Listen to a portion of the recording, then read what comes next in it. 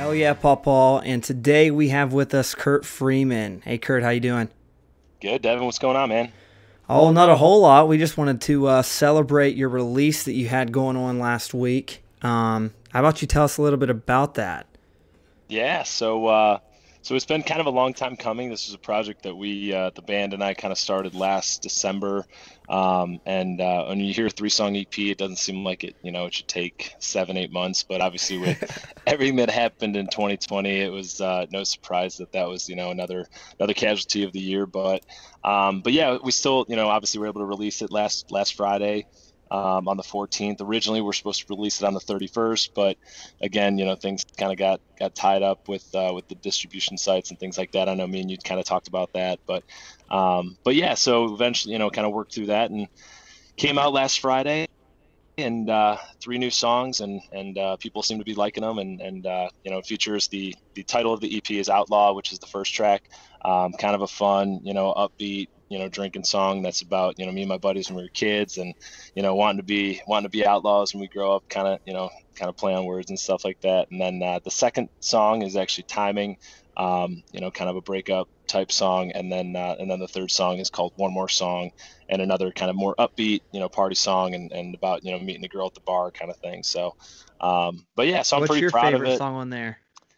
Ooh, so it changes actually. I think I'm I'm a big fan of Outlaw. I think that was part of the reason That's I my made it the favorite. title track. And That's my favorite you know on the the track. banjo I got in it, and a few of the a few of the other sounds and stuff like that. I was proud of that one. And my dad is actually, one of his favorite movies is Outlaw Josie Wales. So with Clint Eastwood, so that was kind of part of the reason that inspired the song, and Josie Wales being the first outlaw that I name in the chorus. So it kind of hits home a little bit too. So I'd probably have to say that one. Yeah. Dude, I think it's sweet. I we were talking about it a couple weeks ago. I knew you were kind of down in the dumps because I think I had just started. I just started the podcast, and I think I just started advertising it. Like releases today, and you're like, "Hey, man, a couple things happened." But what's funny is like I have not. I think I've had one release in my lifetime that has released on the day that I planned for it to. Yeah. It seems It, to go that way. it's just like I don't know. I could plan it out perfectly. I could have it, and something always goes wrong. So it's just like at this point, it's just kind of like a tough, a hard pill to swallow at this point. But I've just accepted it. It is what it is. Yeah, I mean, and So, it's one of those things, as being an independent artist. You got to kind of roll with the punches. You don't have people, lining these things up for you. So it's not only a learning experience, but a growing experience too. And makes you appreciate it. Then hopefully, when we get to that point when we're not doing those types of things, you appreciate it that much more. So oh, I agree. I mean, I think that's actually a really good point because like I know that a couple of the reasons I started this was to get to know people, make some connections, and kind of showcase independent talent up and coming. But I do think that I have a lot of listeners, and that's probably one of the coolest ways that I've heard it is being able to roll with the punches. Like that's not a point that I've thought about bringing up, but that's actually like a really good point. 'Cause something always goes wrong, man. Something yeah, always goes wrong, and like you said, we don't have like I don't know about you, like I don't have a management team, I don't have a record label, so like yeah. all of that weighs on me. And I do think that when you get to a certain point pursuing it like what you and I do, when you start growing, you got to learn to roll with those punches. Like shit's going to happen. It just is. Exactly. And I mean, it's part of keeping yourself humble, and knowing that you still have so much, growth to do, and so much more to go. But yeah, I mean, it's nice to, go through those things and learn now, so then, you know better for next time. And, I think it's just part of it. Yeah. So I want to talk about you for a minute. So you're from the Cleveland area, but what suburb of Cleveland are you from? Yeah. So I was born in North Olmsted, but when I was like 2 years old, moved to Independence, Ohio. So I'm pretty much from Independence, Ohio, which is about 15, 20 minutes south of downtown, right down 77. So grew up there, went to Independence public schools all through eighth grade, and then for high school went to Padua, which is over in Parma, I know a private little high bit about school. that. And yeah, so met some, obviously have some great friends from from Independence, and then also some great friends from Padua that, from growing up. And then after Padua, went to University of Dayton for college and spent a fun 4 years there, and graduated on time, which was a big thing for me and my family. But yeah, no, it's been cool, and been back in Cleveland ever since graduation and working, and then obviously kind of started the whole music thing a couple years after college. So, and started, obviously getting more serious as I go. So What I think's crazy is the small world that we live in. Like, especially like when you start playing music, you realize how small that world is. But it's funny because I went to school at Otterbein, and was in a fraternity with a guy named Alex Scott, and we called him Scoots. And I think it was going into my sophomore year. It was going into his senior year, and we were around a campfire or whatever. And he says, "You got to listen to this guy. He's from my hometown. He's got some great music." And he pulled up some of your YouTube videos, and I think at that point in time, you might have had like an acoustic, like professionally cover of like Beer Pressure, maybe. I know you had a professional. Maybe I'm making that up. I know one of the ones that I watched was Crash My Party. yeah, so I had, I think back then, yeah. So before I released any music on Spotify, it was kind of just YouTube, and Yeah, so I think I released a couple covers like "Crash My Party," and stuff like that, and then I put out Texas and then Beer Pressure, which were kind of like, I released them kind of as singles on YouTube, but that, I obviously was just kind of, I yeah. was putting my own music out there. And then eventually I, had those on the first EP when they came out on Spotify and all that. But yeah, I think at that point it was just, I just had stuff on YouTube, and that was it. It's just crazy because I remember listening to it and I was like, this guy, like he's got a lot of talent. This is like, I enjoy listening to this. And I think that was the end of the conversation. And then like I never remembered your name. Fast forward like 6 months, he brought you up again. He's like, it'd be really cool if like you guys got to meet each other and did a show. So at this point, I started following you on Instagram, and you and I had not had contact for probably like another year or so.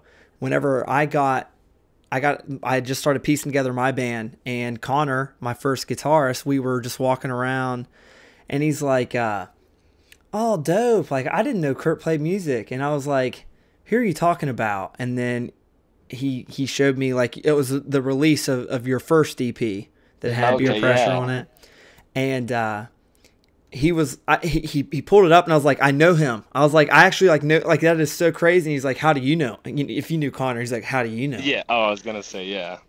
And I was like, well, like I don't know him, but like I've heard of him, and I just think it's crazy. He's like, well, yeah, he was like actually in my dorm freshman year or something like that. He said something like you guys knew each other from UD, and it's just crazy because like Connor's from Baltimore, you're from Cleveland, I'm from Columbus, I'm actually from southeastern BFE, Ohio, and I don't know. It's a small world, man. It's crazy.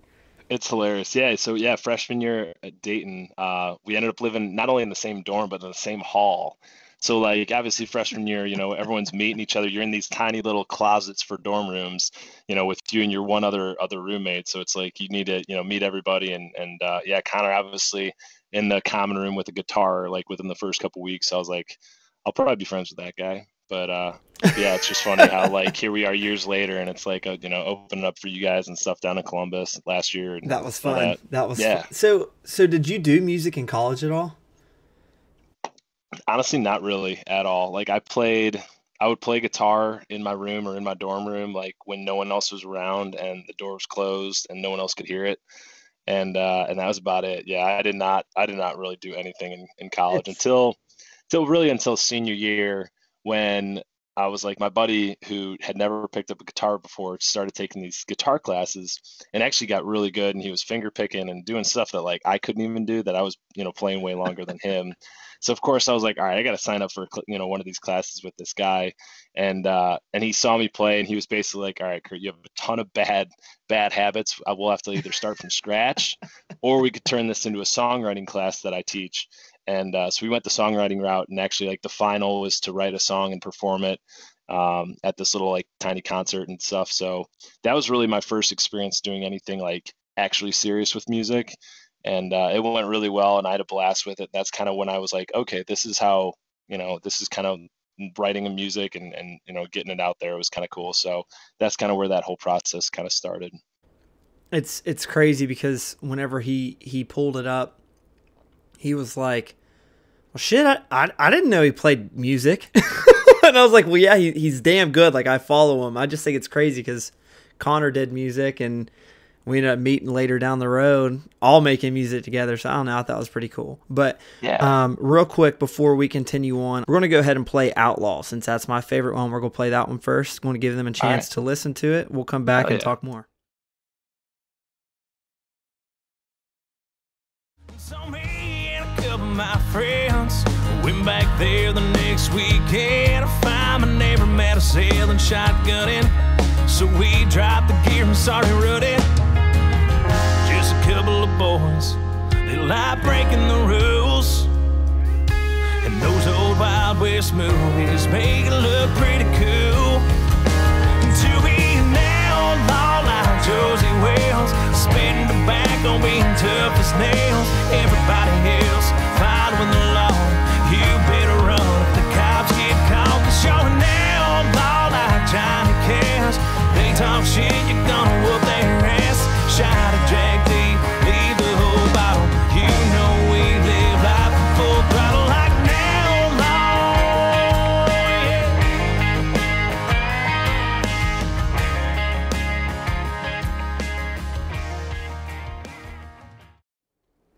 Hell yeah, Pawpaw, and we are back. You just listened to Outlaw by Kurt Freeman, which is on his new EP, which can be found Apple Music, Spotify, Alexa, Google Play, YouTube, you name it. If you want to find it, you'll find it. It's everywhere.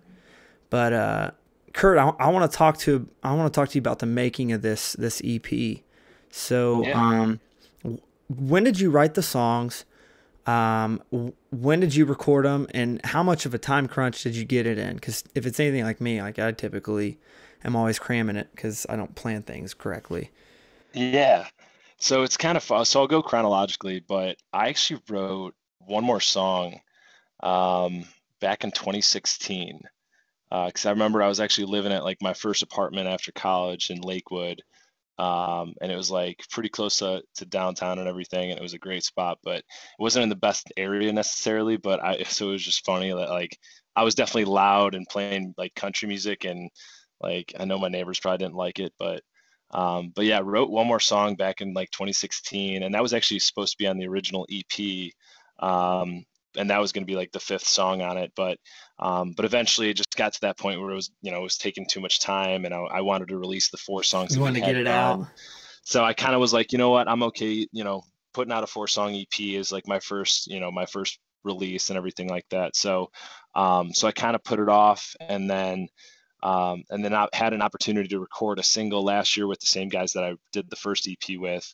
And so I sent them a couple different songs and was like, hey, which one do you think, we could kind of knock out in a day? And my one buddy who was doing like the lead guitar and a lot of the stuff with it, he liked Friends I Call Brothers the best, and actually came up with a couple different licks for that one. And so that's kind of, we decided to do that one as a single. So then when we came with this EP, definitely wanted to have one more song on it. And then it was last year actually that I wrote Outlaw, and I wrote Timing last summer. So I wrote both of those, and then it was last summer that we were, the band and I were kind of getting going and playing, if not every weekend, every other weekend, playing shows in Columbus, getting down there playing with you guys, and then just playing around Cleveland as well. So yeah, so it was good. It was one of those things where I wanted to get these songs out so the band learned them and we were playing them live. And so it was at that point we kind of like, hey, let's start recording these once kind of fall, winter time hit, and we weren't playing as many shows. So that's really when we started recording them, just at my house or at my buddy's house, kind of just, using makeshift studios and using blankets and shelves and different things, whatever you got to do to just make it sound good. So I love yeah, that, we dude. we did that basically for everything except for the drums. My drummer actually has a good spot that we recorded drums at. So yeah, it was kind of just a piece by piece, song by song, went through it, recorded everything. And then it was about May we were done recording. And then like June and July was pretty much all the mixing and mastering process of getting everything kind of from recording to finished product, so to speak. So yeah, that was kind of the timeline there. So, do you ever deal with writer's block, or do they all just come pretty smooth with you? So I definitely have writer's block.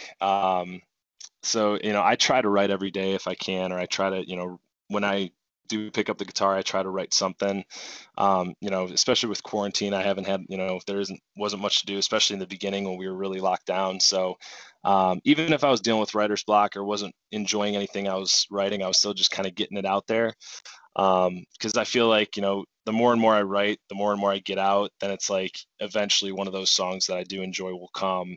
And then it's like, all right, and then I can stop, focus on that and really build that out. And then, it'll take me probably a couple weeks to actually write a song like from start to finish. But, it starts by just, playing guitar or, writing ideas down on my phone notes and then kind of just piecing everything together. So, yeah, it definitely takes a while, but I feel like once I write something that I really enjoy, I kind of take that and expand on it and then kind of go from there. But it does take a while to kind of find one of those that you like. And there are some that I've liked that I, expanded on, and then after I expanded on them, I didn't like them and Yeah. kind of trash them. But yeah, I think it's just, you got to keep writing and keep getting everything that, I'm feeling or whatever just out there. And then, when it's the right moment or the right song, it'll kind of hit you. But yeah.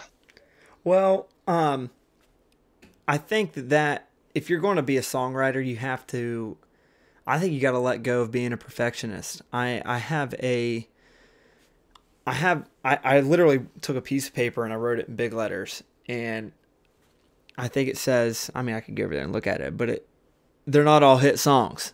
And like for me, like I'll write music, I'll write, and if I don't like it, I'll throw away the paper. I'll throw away the paper. I'll delete the note, or I'll just get so mad and just be done with it. And like, really, someone taught me, Al Kavanaugh. He's a good friend of mine. He's just like, like write filler words, and even though they might sound stupid and rough cut, that's why it's a rough cut. That's why it's a rough draft. Because like you can go back in, find words with those same syllables, or you could find a synonym that could rhyme how you want to, and you can go back and do it. And it's funny how you said that, like, it's almost like you'd write it in pieces. Sam Hunt does the same thing. His last album, Southside, he had an interview with Bobby Bones. If you ever watched the Bobby Bones show, they're like, when are you gonna put out your next album? When are you gonna put out your next album? That's kind of that was the talk from like 2014 to like 2018, 2019, and basically Sam Hunt, he had like half written songs on his phone, half written songs on his laptop. He had some notebooks, and he was talking about like how a verse would be written on his iPhone. Then he's got a Mac back home that the bridge is on, and then the chorus is chilling in a notebook that he's got stored away in his car. Like, I think it's funny, but I also think that it shows persistence and not giving up on your ideas. Like, just let them happen. Like, odds are your song's not going to be written in a day, and it's not going to be 100% in a day. So, like, if you got to tuck it, store it away, move on, tuck it, store it.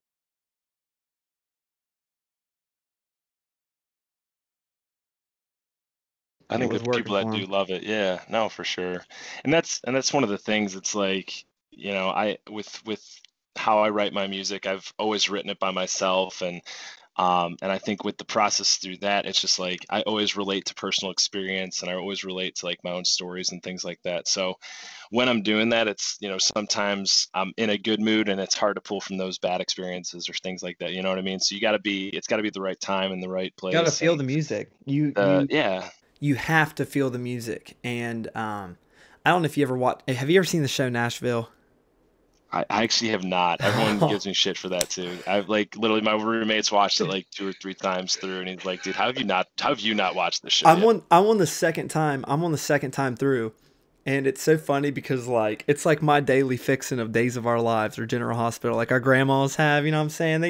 Oh They get yeah. all Oh their yeah. they look forward to getting their panties in the wad over who knows who every day at 4 p.m. But in that show, I think they depict Nashville, the right Nashville songwriting and performing very well as to what it is in real life.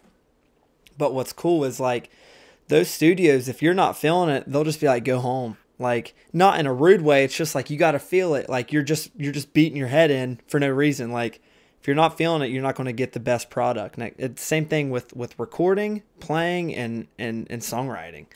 Yeah, I mean, it has to be authentic. And I think, fans or, people that listen to music and really enjoy music can always tell, whether something's authentic or not. Like I always love I Chris agree. Stapleton. Like I think Chris Stapleton has one of the most authentic sounds. Like he's never going to change his sound for anything, but it's good because it's so perfect. You know what I mean? Like he's so good at what he does. And it's just, yeah, it's him. You know what I mean? It's when you hear his voice, it's Chris Stapleton. So this is kind of an off-topic question, but I want to know your thoughts on authenticity and mainstream country music. Like, how do you think that's looking? Like, I personally, in the back of my mind, have a couple of artists that I think what they write is real. What they write is not the same bullcrap that every artist is writing about. And then there are some where I'm like, it's just like where's the meaning anymore? I think that it's hard because like I'm always trying to write something that's not there yet. Like you don't want to be the next Luke Combs. You don't want to be the next Morgan Wallen, the next Chris Stapleton. Like you want to be, like for me, I want to be Devin Henry, and I want to be a Devin Henry that no one else has ever seen, and something that no one else has heard. As I'm sure you do with your music, which I think you do a really good job of having your own sound and not mimicking. I don't know. I just feel like some people can tend to mimic and sing their just like their influences, and I think that as an artist, you got to develop your own sound while using those roots. If that makes any sense. But go ahead. No, I was just gonna say, yeah, I think, and that's, I think part of, when I write my music, and it's like those guys definitely inspire me, but it's like I kind of use a combination of all the different styles and all those different artists that I do like versus, just pulling from one source. So it's like kind of Right. my own interpretation of all those different influences kind of rolled into one. I'm the same way, and I think that's what everyone has influences. I mean, if I wrote down every one of my 500 influences, Dude, oh my you'd be God, like, yeah, the list could go "What?" forever. There's so many But good artists out there. it's important. I mean, your own sound is your own story at the same time as well. So it's pulling all that together. Do you have any advice for anyone listening as to like? I know you mentioned going back and drawing inspiration from like some of your favorite artists, but like, do you have any advice for those that encounter a writer's block?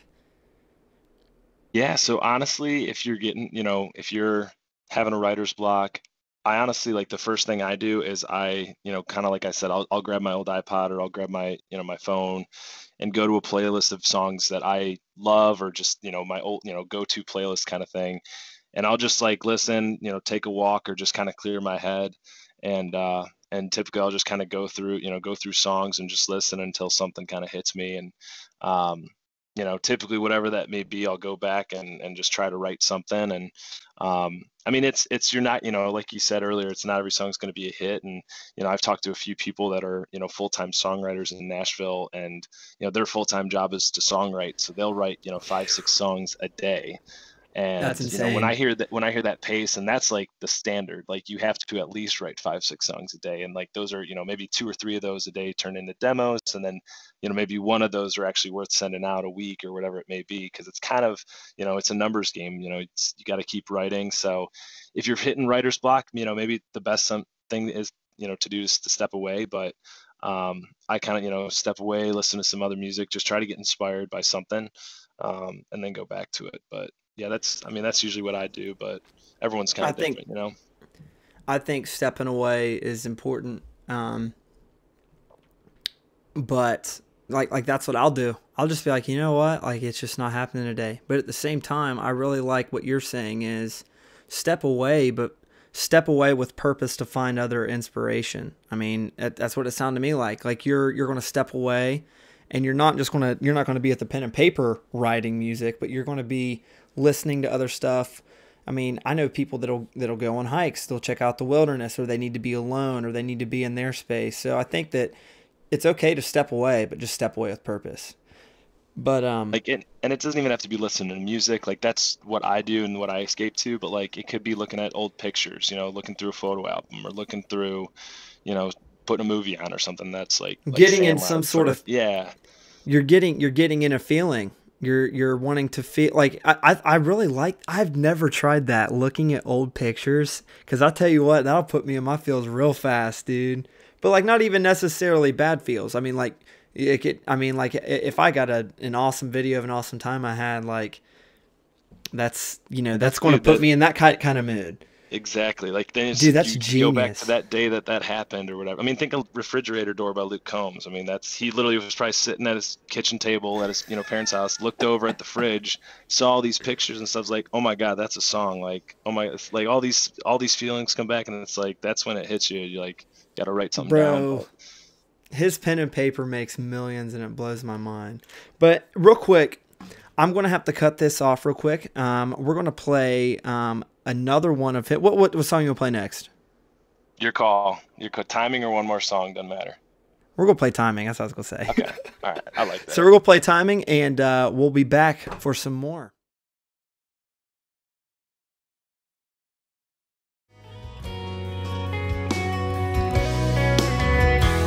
Cause it was the way she looked at me all night, and the way she took my hand. It was the way that she just smiled at me and laughed at what I said. And I know she's getting over her past, and I understand that the timing's never right when you meet the girl you're trying to find.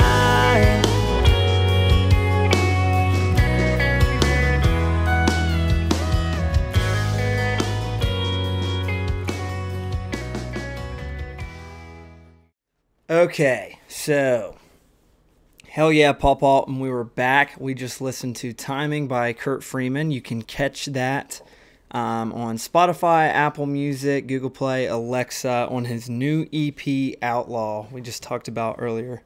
So Kurt, we were talking earlier about you. You're starting a new, or you got a show to soccer. I cannot talk. You have a show at a soccer stadium, right? Or just soccer something field. of the sort. Yeah, soccer field. Yeah, soccer it's just field. like at the park there in Independence. But yeah, no. So we're like Independence has been doing like a Thursday night live like concert series through the summer, and it's just been at like their main like little gazebo in the center of town.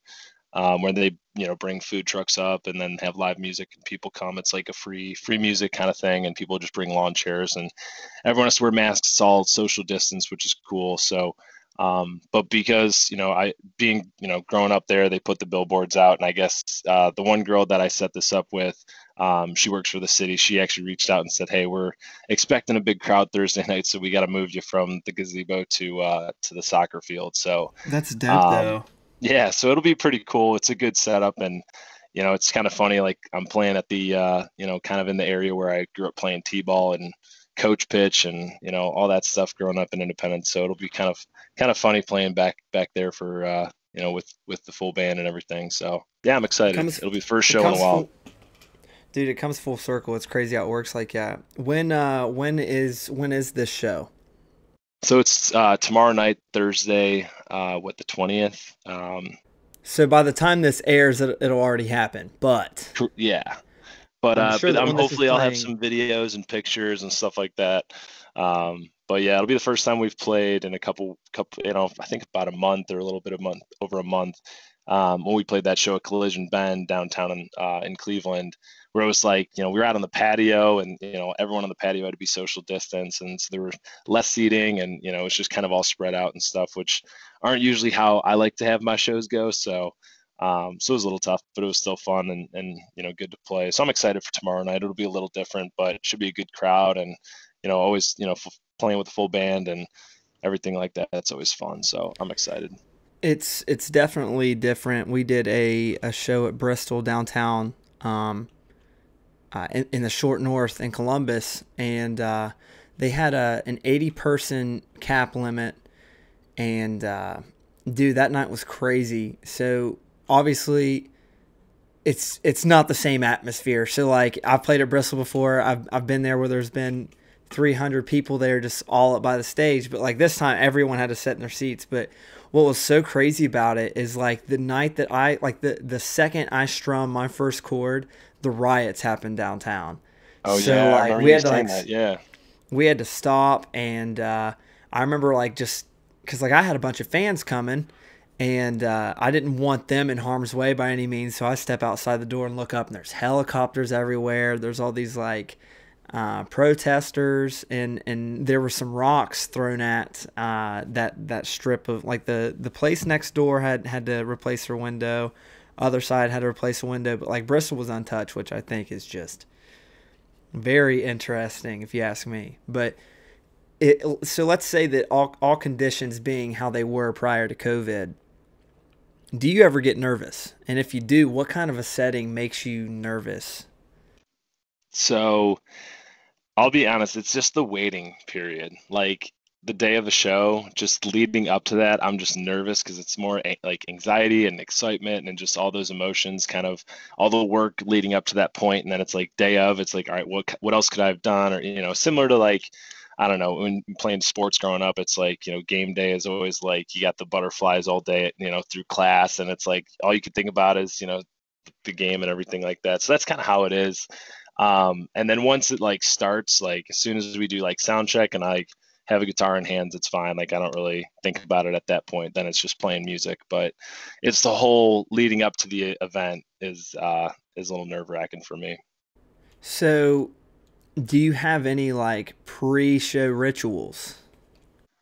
Not yet. I mean, really, the boys and I always kind of like huddle up and like we'll do a quick prayer and then like just kind of a quick like pump up speech a little bit, and kind of a cheers. That's just usually my style, but it's pretty low key. It's nothing, we haven't had that many shows where it's like, become a regular thing where we're backstage. But the best experience that we had was when we did that, and then we went on stage, to perform at the Cuyahoga County Fair last year, and opened up for Lainey Wilson and Ashley McBride, which was cool. So, so like before that, it was like a lot. Everyone kind of had the jitters, and everyone was kind of nervous. It was kind of cool to just like, hey, let's huddle up, like take a deep breath, and we're gonna go kill it, and we did. So My ritual is, I said it on the first podcast, it's always a double vodka Red Bull, and it's like just enough to like take the edge off, but like also just enough to kind of have you wired a little bit.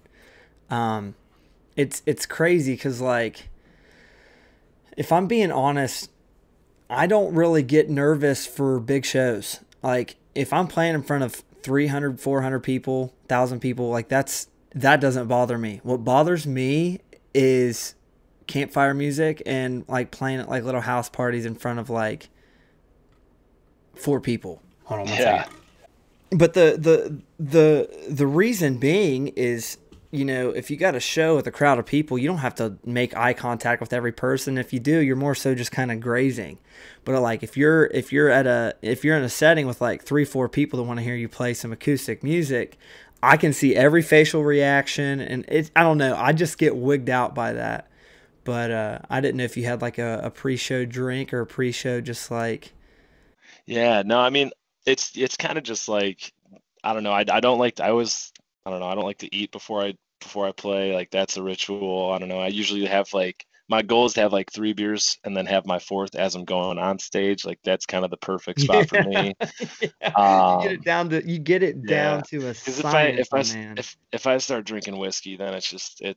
By the end of the show, I'll miss every other line. Like I'll forget all the lyrics. Like that just happens. Like I'll just have my phone out and we're just doing covers at that point. But and I'm looking up the words. But no, I try to stick to just beer.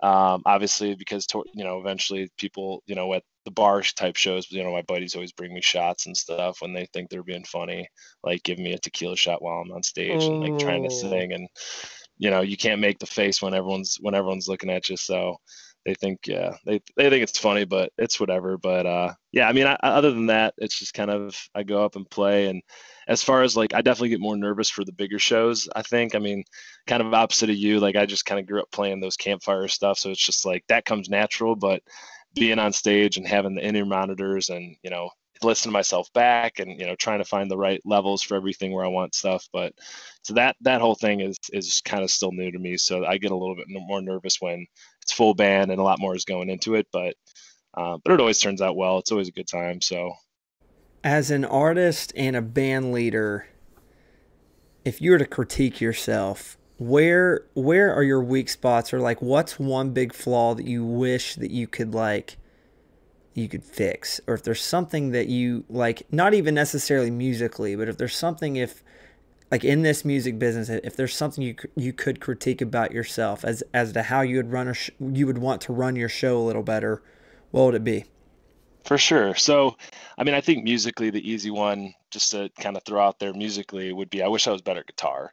I think part of the reason like the band started was really because I couldn't play all the stuff I wanted to play on by myself acoustically. So I kind of that's when my two guitarists joined me, and it was just me singing and them playing a lot of the stuff on guitar, and then I would join in when needed. Because I know I like writing myself and writing on my guitar, but there's a lot of stuff that I hear and that I want to play, but physically I just can't do You it. can't Like do it. I've hit that like wall with guitar for some reason, where I'm just like, I've been playing for almost 12 years now, and I feel like I'm decent, but I'm not where I want to be. So I would love to be better at guitar, but I think that if I had a flaw, my biggest flaw is like, I don't know, probably punctuality. I'm very organized, but like I've had too many situations where I'm just running around like a chicken with its head cut off, trying to make sure. Because you know how stressful shows are, trying to set up and making sure that every piece is going to function. But I would also say, like, not necessarily like music equipment production, but like I think that I would be very self-sufficient if I knew how to record and produce my own music from my home. Like, I know a lot of people can do that. Like even like decent enough to put out on SoundCloud or Spotify, Apple Music. So like I think that is something that I really want to work on, as well as I think you hit the nail on the head, dude. Like being a musician and an artist, like learning how to play guitar when you're a singer, like it's difficult, but you realize, especially like when you go to Nashville, like not only do these people with their amazing voices and awesome original sound blow your mind away, but then you see that they can play guitar too, and they can absolutely shred it and improvise in shows. Like I would love to do that as well. But yeah, dude, I hear that completely. So this is kind of like a funny segment. Me and Luke Hurst, we were talking about this a couple days ago. Have you ever? We actually made a term for it. They're called female front rowers. Have you ever had any interesting interactions with just those? Because they are their own breed, man. They come to those shows and they put on some sort of a show, whether it's a good one or a bad one, but they always know how to make it a damn good time. I just didn't know if you had any funny stories in those instances.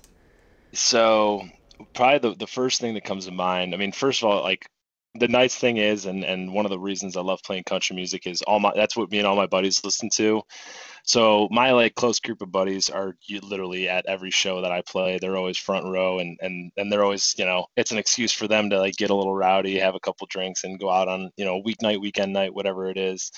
And the one time, so if you've ever heard Beer Pressure, in the Yeah. second verse, I talk about how my buddy Tony got promoted, Yes. and is the line, and literally that's about one of my best friends. He's a twin, and Tony, he got promoted at his job, and literally it turned into like a Wednesday night of all of us going out, getting like blacked out at this local bar, like Ubering home, having to go get the cars in the morning, like all this stuff, like, and then all of us working the next day too on top of it. So that was like the inspiration for the song. So then cut to last year that we were playing at a show at Plank Road Tavern in Lakewood, which is like a bar that we played at quite a bit.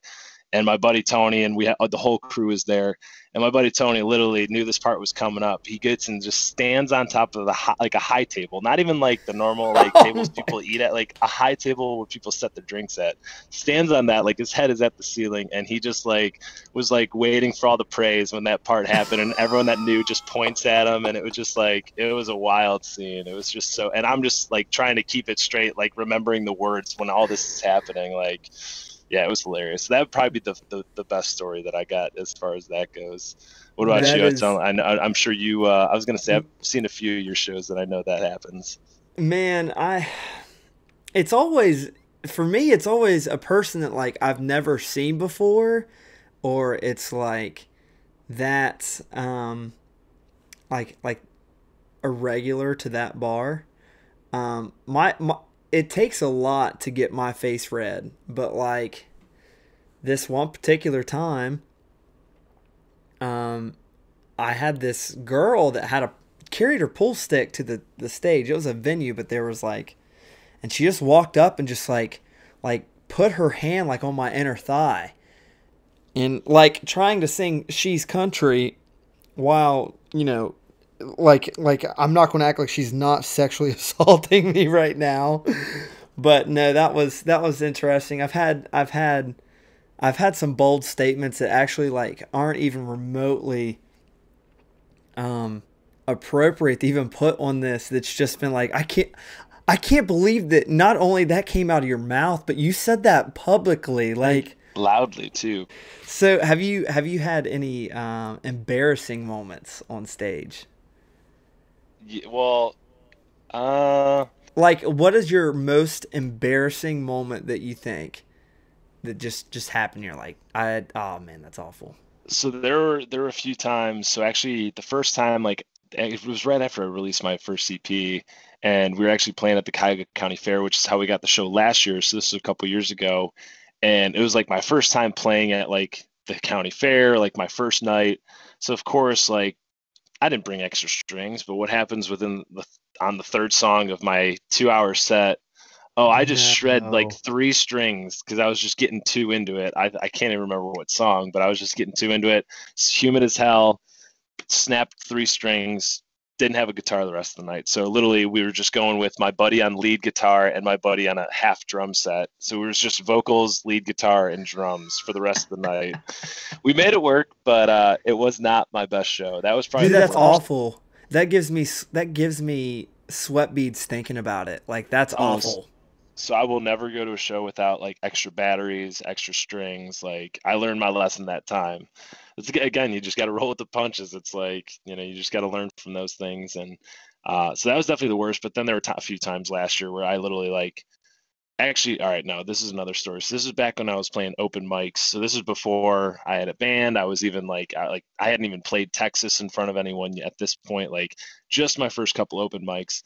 And I tried to cover an Ed Sheeran song, and I got way too drunk because it was like no one was there. So I was like, all right, I'm going to try a new song tonight. There's like the only people here are the other people signed up to play at this open mic. So it's like one of those where it's like the only people there are the artists. It's not even a thing. So I was drinking a little bit again, like started drinking whiskey and got too drunk. Go up there, try to cover a song that I was not ready to cover, and just got lost in the middle of the song and just ended it. And just stopped and just moved on and just was like, all right, deuces, I'm going home. This was bad. So those are probably the worst two. Those are definitely the worst two. And that's when I also learned my lesson about drinking too much before going on stage and playing a song that you are not ready to play on stage. And then combine those two. Dude, I think what do they say? The best lessons are paid for. Like, because that's when it locks in. I mean, and you hit the nail on the head. Drinking, it's a fine line. Like, especially like if you're getting ready to perform, like you don't need it, but you want just enough to take the edge off, kind of loosen up a little bit. But if you take that too far, it can turn out to be a shit show. And it's singing that tricks me up. Like if I was just playing an instrument, like if I was just playing guitar and that's all I had to do, it wouldn't be that big of an issue. It's the fact that I got to do that and then remember words, and then say those words in the right order and then make them sound good. It's like that's when the drinking mixes you up. Yeah, and I think that learning lyrics is hard as is. Period. People don't understand it, but like when you have a 300 song set list in your brain, knowing every lyric and having to, it's pain. But oh, dude, it's tough, and I have a bad memory as it is. So it's like on my set list, I literally like songs that I know I will forget the words to. I'll write like the first two words of the verses just so I like, all right, I know where I'm at, and like, dude, you got to do that, like little tricks of the trade, just to keep you honest. But all you need is the first word, and I feel that. But my most embarrassing story at a show at Fenders, which is it's a music venue it's in Columbus, but it's like towards Polaris, and I regularly will play at this place called Keystone Pub, and that's the place that you opened up for me. So it had taken me forever to land this spot at Fenders. I don't know why, but it did. And when I finally got in there and we're booked and stuff, I kind of did the whole double vodka Red Bull, but I had 2, then 3, then it was a beer, and then next thing I know, it's time for me to play. 2 biggest mistakes is don't say the F word on stage. It doesn't matter what time of night. It's just not a good look. And secondly, do not call your music venue the wrong name. No. So it was I would venture to say that towards the back half of your night is when everyone's kind of had some alcohol and it's kind of a rowdy crowd. Well, my rowdy point hit after set 1, which is the first 45 minutes into it. So I get back from set 1 and I'm like, Keystone, stand the up. And then hell yeah, Keystone. Dude, it was awful. I wanted to crawl in a hole because oh man, any way you slice it, it's just bad. But, yeah. But Kurt, I know you got to get off of here. I appreciate all your time. I know we tried to do this last week, but life of an artist, we're all busy. So I'm glad that we could get together and finally record it. I've been wanting. When I started this, you were one of the first artists that I knew for a fact that I was going to have on here. So I think it's been really cool to link up together and to talk about some stuff that maybe people don't know that happens behind the scenes, to talk about, I don't know, just to get to know who you are, get to know who I am, and just talk music, dude. I think it's been a blast. Dude, 100%. Yeah, thank you so much for having me again, and yeah, I appreciate being flexible and everything so we can get this on the calendar and make it happen. And again, yeah, I know we kind of know each other and go back and stuff, so it's kind of cool to talk on an official platform for once and talk about some serious stuff for once. So yeah, dude, thank you so much for having me again. For sure, man. Dude, thank you. And yeah, guys, go check out his EP. You can get it anywhere. There's no sense.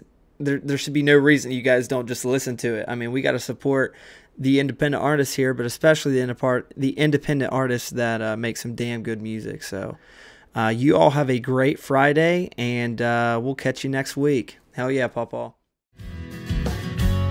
Yeah, I went back to the boys. Asked them if I had a chance. They just said, go buy her a drink. He ain't ask her to dance. If I ask her to dance, I'll need a few more. There's no way